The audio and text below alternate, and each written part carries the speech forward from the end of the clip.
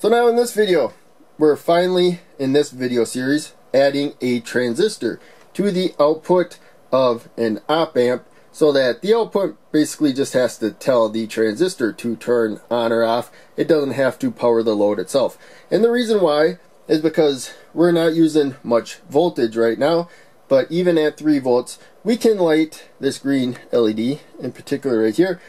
It's actually being powered from the positive rail through the resistor, the LED, and then to the output, which connects to the negative rail right now. And if I turn the trim pot here, because this is a comparator circuit, now the output is high, but unfortunately it can't get to the positive side of the power supply voltage. And LEDs drop voltage, and these two drop more voltage than what the output will supply right now. So we added the transistor, where all we have to do for the high output, tell the transistor to turn on, and then it will turn on, the LED will light. Of course, there's some things we have to take into account, so I'll take this apart and build it step by step so that we can look at those.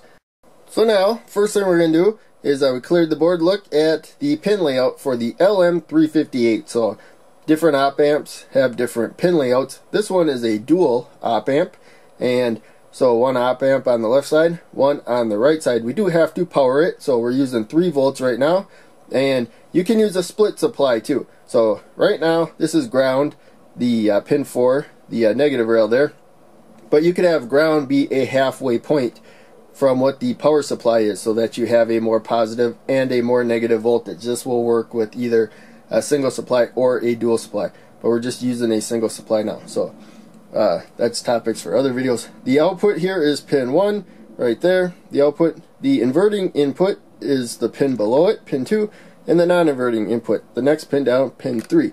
And then there's another separate op amp over there that we're not gonna use in this video. So now we're going to do the circuitry for a comparator. Pretty straightforward. Just to make things simple, we can set whatever voltage we want below the power supply voltage to the inverting input right there. And so we're just going to take 2 of the same value resistors. They're only high value resistors because this circuit does not, the inputs do not depend on current. So it just looks at the voltage. So you might as well use a high value resistor to reduce wasted current. There we go. So we're using a couple 100,000 ohm resistors right there. Just a very tiny bit of current leaks into the input, but for the most part it just looks at the voltage. So we have half of the power supply voltage, and so it's pretty straightforward there. I think you can see that wired up. So now we're going to grab the trim pot for our variable voltage, which we're going to put to the non-inverting input. So the output voltage is going to follow whether the non-inverting input here is higher or lower than the inverting input. So when the trim pot has a higher voltage than we set there at the non-inverting, the output will be high. If it's lower, the output will be low. Pretty straightforward. And right now the power supply is off for my portable power supply. And I just want to quickly show something. I don't show this in every video, but you can see the output is off. So you actually have to unplug the unit to turn the unit off. But the output is off right now. So if I measure the voltage at the rails, you'll actually see a negative voltage. So that's kind of a bad thing for this. It's almost a diode drop. But I haven't had a problem with any circuits yet due to that, and so, you know, just something to be aware of if that's a problem or not. Otherwise, I really love this portable power supply, and not perfect, but for the most part it does what I need it to do. So that's the power supply voltage. Now we're going to look at the output voltage, which is high right now, and that's as much voltage as we can get from the output. It's about 1.5 volts below the power supply voltage. I've been finding that at various voltages, and that's without a load. It just cannot output the full power supply voltage. But we can turn this down to the negative. We just had to go a little more than halfway negative, and we'll see that the output here does go to the negative rail. Looks like it may even be a spec below for whatever reason, but in any case, there you can see 3 volts at the power rail. The output is to 0 volts, the negative rail. It's like making a direct connection to the same spot right there. So we're limited to how much power it can output. That is why for our load we're going to include a transistor only for when we have a high output. There you can see the low output. It should do fine just by itself. So now let's get the first LED out of the way. It's the what we've been doing in recent videos, just putting an LED directly to the output. The LED though is actually, we consider this being powered from the positive side of the power supply right there, because usually we think of current going positive to negative when we are following current paths, even though electrons actually go from negative to a positive. But in any case, we're going to take the green LED and put that there. We could use a red LED, just we could assign meaning to the color if we want, and the meaning I have right now is either a green or a blue LED. You notice I usually use red for the higher voltage, and then sometimes, like when I put the negative, I use blue, you know. So that's kind of the coloring system I go by for more positive and more negative. And so there we have that. We already have that. I'll turn the power on, and if we're happy with just that, we can just stop right there, and either the LED is on or off if we're happy with that. But if at this low voltage we want to power an LED with a high output, we have a little more to do. So we're going to grab the 10 kiloohm. I'll come to this 10 kiloohm in a little bit, and we're going to put that one row above that jumper right there. And so again, we're going to a transistor, which is an amplifier. So it's going to take a small signal, even though it's a switch, a small signal, it's going to control a larger signal on or off. So we have that there, and we will grab the 2N3906, and so the pin layout for the 2N3906, maybe we can even see the part number, or 2N3904, sorry, right there, 2N3904. The 2N3906 is the PNP version of this. This is the 2N3904. So hopefully you can see that.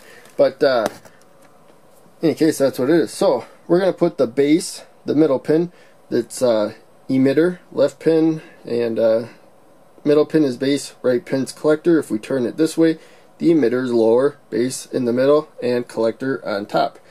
So the base is going to go to the resistor, and the emitter is going to go to that jumper. So we got that back there, just kind of out of the way, not blocking things. And it's going to be switching on and off an LED, and then we'll put a resistor to the positive rail. So there's another 10 kiloohm. Remember, the long lead, the anode of LEDs have to be towards the more positive side. So there's long lead anode, short lead, the cathode is to the collector, because that's the more negative side. And again, we're going to use a 220 ohm resistor. We could use lower at this lower voltage, but for 5 volts you probably want about 220 or so. So in any case, you have to do the power calculations if you want to get more exact. So here you can see a problem. We have both LEDs on right now, and so fortunately with the output we can get the output to where it's high enough that that goes off, but still the signal is not strong enough right now because of just things that have to do with the op amp that you get into more detail when you study them a little further. So we're just going to take a 10 kiloohm resistor right there, and let's go back to having the green LED on, and we're just going to put this to the negative rail, and then to the base right there. So it's a 10 kiloohm, and that helps pull down the voltage to the base when we don't have a high output at the op amp. And try to get that into focus again, and there we go. So it's a pull down resistor, helps hold down the voltage when we want it. And it'll also make it, I think I can still falsely, okay, right now I can't falsely trigger it. There we go. I'm touching it enough, you can see the red LED starting to glow a little bit. My body can give it a little bit of a signal, so that also helps prevent the false signal. But really, that's about it. We wired it up here. We'll look at the schematic. I wrote some notes, and I already covered basically everything we said there. And so the color coding can be based on whatever you like, whether you want a different color for whether it's high or low. Another thing you could do is, instead of a comparator circuit, non-inverting, you can make an inverting. If you like your wiring, but not which one is high or low at any time, you could just swap whether the signal goes to the inverting or the non-inverting, and your set voltage from inverting to a non-inverting. That will change which LED is lit up at which time too. There's a lot of variations you can make. But here you can see, we already said we set our signal, and we have a variable signal so that the output goes high or low. The output goes low pretty well, so that the green LED will light up directly from the positive supply, but it doesn't go high terribly well. You get some like interference and stuff. So we have a transistor to amplify the power for an LED to go low. But still, even when the output is high, the both of the LEDs were lit when the output was high. So unfortunately, enough current was getting through the resistor and LED when it was low to get the transistor to go.